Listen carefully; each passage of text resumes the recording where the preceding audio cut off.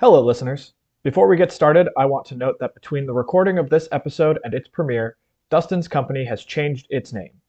While you'll hear us refer to Pro Unlimited throughout the episode, the company is now known as Magnit.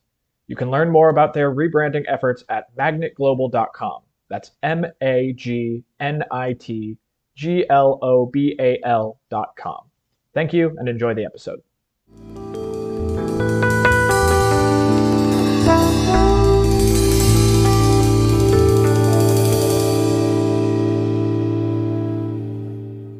Good morning, good afternoon, or good evening, and welcome to another HRO Today educational podcast. I'm Elliot Clark. I am the CEO of HRO Today. We publish HR Today Magazine, HR Today EMEA, and HR Today APAC. We're the producers of the HRO Today events held around the world and the managers of the HRO Today Association. Today, we're going to take you sailing onto the ocean. And by ocean, I mean the ocean of data. Everyone in human resources is not only swimming in the ocean of data, we are drowning in it. Today we're going to talk about what tools are available to help you turn all of that data, and particularly your workforce data, into usable information that you can analyze. So I'll come back to that. Today we are very fortunate to have as our guest Dustin Burgess, who is the Senior Vice President of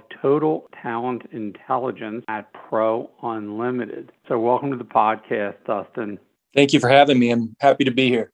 Pro Unlimited, for the people in our audience, is the top-rated provider on the HR Today MSP Baker's Dozen. They've actually acquired Workforce Logic, which was the prior number one organization, and had a very high profile in developing technology and data and information services for their clients. That's now part of Pro Unlimited, which is one of the largest providers, and now the top-rated provider for MSP and workforce services in the HRO Today coverage universe. Dustin is the Senior Vice President of Total Talent Intelligence. He's been there for 14 years, but prior to that worked for companies like KPMG and Ernst & Young. So a very deep background in the workforce services industry. So Dustin, let's talk about, as I mentioned before, we have this ocean of data and everybody's drowning. Most companies have a huge amount of workforce data, but most have their data in different systems, in different formats. They're trying to coalesce them together using human interventions. It's just not usable. It's not a great solution, particularly as you get into larger and larger enterprises. So what systems or infrastructure is available to make it usable? What kinds of data should be in the system? I'm asking you a complex question here. What should be in there? Payroll, attendance, demographic data, etc. And then once it's in a usable system, how can that be turned into information that you can make a decision on? So how do you get it into a system? How do you turn it into something usable? And then how do you use it? Dustin, we'd love to hear what your thoughts are. Yeah, it's a big, complicated question, Elliot. As you said, there's a lot of ways we can go here, but I love the question. I didn't promise you a rose garden, man. I told you this was going to be tough. Yeah, well, look, it's highly relevant right now, right? With the labor market being just about as volatile as I've seen it in my 14 years in this industry. And as you said, there's just so much data available, but what data is actually driving future value for the organization versus what data is just sort of noise. It can be really hard to decipher, and I have a team of about 85 consultants that this is what they specialize in, right? Is helping organizations find data from these various systems. And let's talk about some of the systems for a minute. There's vendor management systems, so, focused on non-employee workforce information. There's HRIS systems and ERP systems, financial systems, and, even badging systems, right? All of these house components of data that can be highly relevant to organizations as they're really looking to develop workforce strategies and talent strategies. And I think the first step really is to get as much visibility to the workforce as possible. So, if you think about this, getting full-time employee headcount data, that can be pretty simple for an organization. A CHRO can just basically have someone pull something from an HR system or a financial system to get that. But really wrangling all that data on the contingent side, on the non-employee side, can be much more challenging.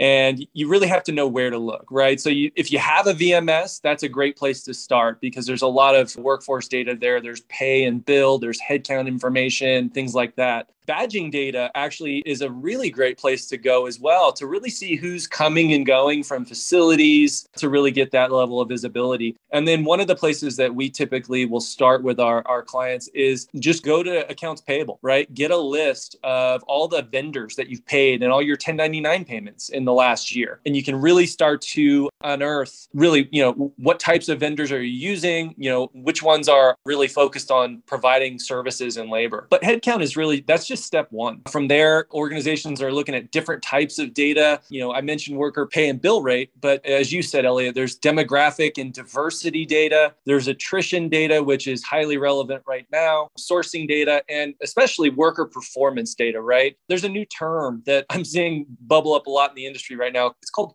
quiet quitting. And if you're not familiar with that term, essentially what it means is workers are more or less doing sort of the bare minimum in their role now that they're not going into the office. They're in a much more remote sort of isolated setting. And this quiet quitting is quickly becoming an important item for C-suites, especially, CHROs, to really understand worker performance and benchmarking that across peer groups to understand how workers are performing in this new world that we're living in. So those are all different types of data and different types of systems that you might be looking at. And the last one I wanted to call out, because I think it's really relevant, is looking externally. So, I mentioned a bunch of internal systems to get data, but you also want to really have good benchmarking externally as well. And there are a lot of companies out there, my company included Pro Unlimited, that provide relevant data to find and price talent, as well as to really benchmark talent acquisition programs, talent strategies, and you're benchmarking across similar types of organizations to what your organization looks and feels like. And that is a critical component when you're really developing these programs. Is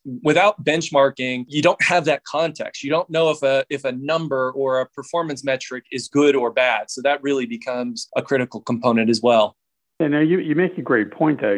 Having your internal data systems is great, and being able to get them into a usable format by pulling them together, as some technologies are able to do. It sounds like Pro Unlimited is one of the companies that can do that. But you also bring in the external data about benchmarking performance from across hundreds of companies that a provider, for example, like Pro Unlimited, or there are some others that can offer that kind of visibility to not only what's your data, but how are you doing once we know it. Great point. Let me just ask, once a company's developed that internal infrastructure, which is complicated, you got to pull out of all the systems you just referenced, put it all into formats that are usable and analytical, and you've got to look at what your productivity is, et cetera. So once you've done that, which is expensive, or you've partnered with a firm such as Pro Unlimited, how can they then incorporate that information into operational decisions that drive business outcomes?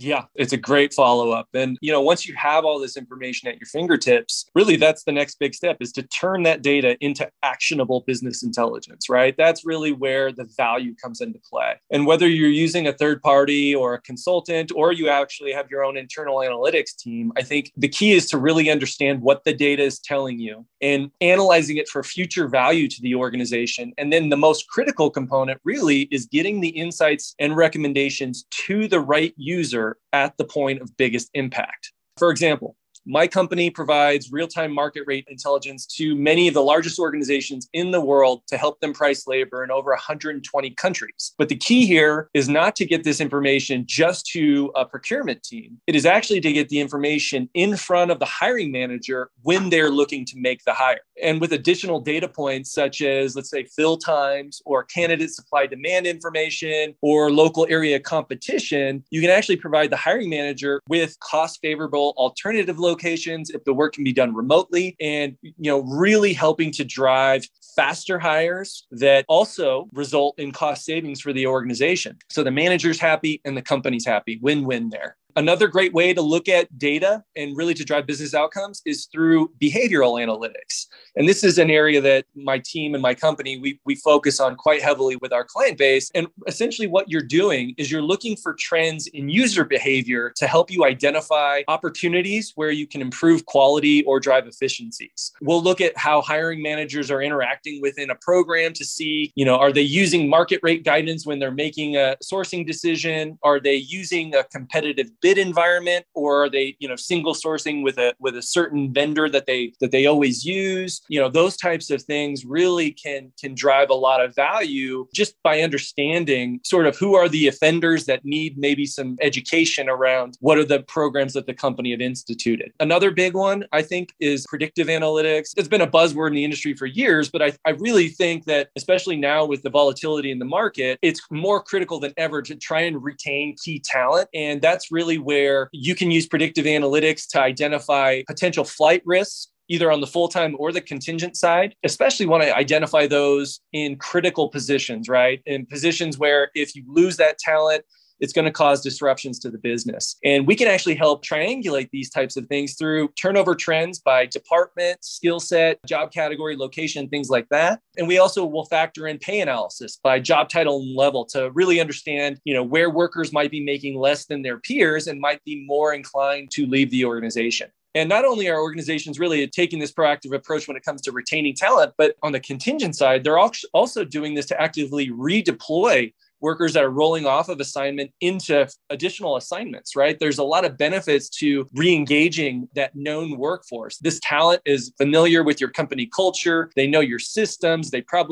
They already have badges and have been onboarded. So there's a lot of benefits to really redeploying that workforce. A lot of interesting sort of use cases that you can do with this data. And then another emerging trend that we're really seeing a lot of our customers are embracing this now is actually they want to receive the data themselves. They want to receive raw data and they want to ingest it into their own internal systems. So they might have a procurement system where they want to bring in, pay and bill information for benchmarking. They might have their own internal analytics tools where they want to pull in performance metrics, things like that. So there's a lot of flexibility now, the way that the data is structured, the different integrations and APIs that can be leveraged. There's a lot of different ways that you can use this data to drive value for your company.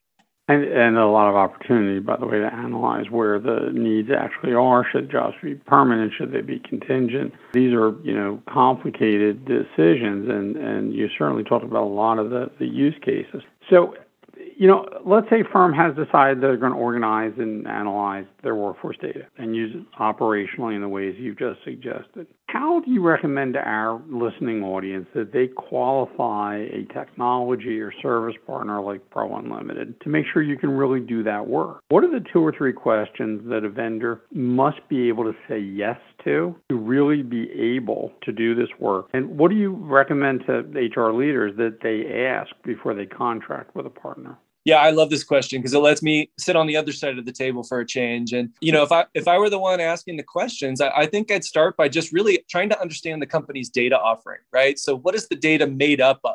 Is it only, internal transactional data, or does it include that external market data that we were talking about earlier? Is the company a vendor neutral company, or are there any sort of inherent biases in the data set that I'm going to need to factor in? How large is the data set? Is it large enough to absorb anomalies? Or is there a possibility for the data to be skewed by one data point or in a certain geography just because the data set's not large enough? And, the last piece, which I think is really important when we're talking about the data set, is how much QA or, quality control is performed on the data to ensure that it's accurate, it's relevant, it's timely. There's a lot of different data offerings out there. And I think the amount of QA, QC that's done on the data varies quite a lot by the different providers. So once I'm comfortable with the data, I think the second part of my question would be, how easy is it to consume the data in the way that I want to consume it? Is it flexible where I can ingest it into my own systems? Are there easy to use software solutions that I can use to access and analyze that data? And then does this partner, do they offer, consulting and advisory if I either don't have the time or don't have the brain power or capabilities on my team to actually understand and analyze the data the way it needs to be? Because we talked about a lot of different data sets there, and the understanding of those different data sets may vary from one to another. So are there services there that somebody can help me really digest and analyze that information so I can then take action on it? And do you have, if you're the vendor, do you have proof points or case studies that really show me that you know how to use this data and you're going to be able to help me achieve my own goals? I'm not always just talking about a short-term savings goal, right? It's really easy to say, yeah, sure, let's cut everybody's bill rate by $5 an hour. But what does that do to the long-term performance of my labor? So, really looking at long-term value and balancing that with short-term ROI as well. So I know I threw a lot in there, but the two themes would be, what is the data offering, and then how can I consume it?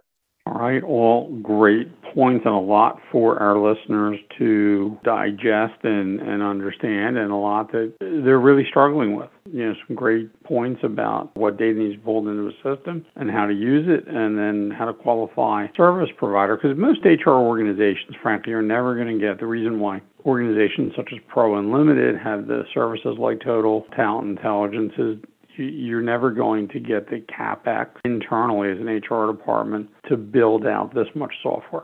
So, sometimes going with a partner is the most feasible solution. So I want to thank Dustin Burgess, the SVP of Total Talent Intelligence for Pro Unlimited. And as I said earlier, Pro Unlimited is a market leader in not only workforce services, but also in technology around the data and analytics of workforce services.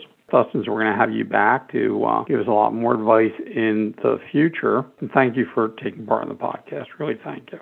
Thank you for having me. It was a pleasure. And I want to say thank you to our listening audience for your time and attention. And we'll see you next time on the next HR Today educational podcast.